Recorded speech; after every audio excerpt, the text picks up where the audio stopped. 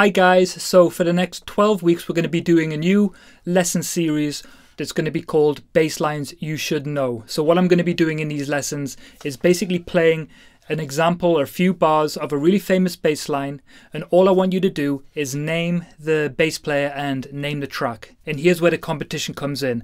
So you basically have 48 hours to submit your answers, and the first 4 people who are correct that get drawn out are going to win a prize. Now we're lucky enough to have Aguilar sponsor this event, so every week they're going to give the winner a free effects pedal, so it's a really good deal. And the winner also gets a free month inside the Bass Academy, and the 3 runners up also get a free month inside the Bass Academy. So it's easy. All I want you to do is name the track and name the bass player.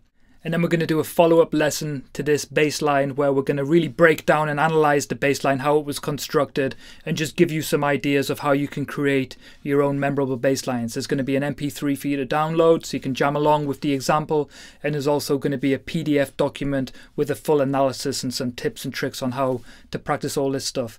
So again, every Monday we're going to post a video on bass lines you should know, and every Wednesday we're going to shoot a video where we're going to announce the winner and the 3 runners up, and then it's going to be followed by a lesson with the analysis. So good luck with this, and I hope you enjoy this series of lessons.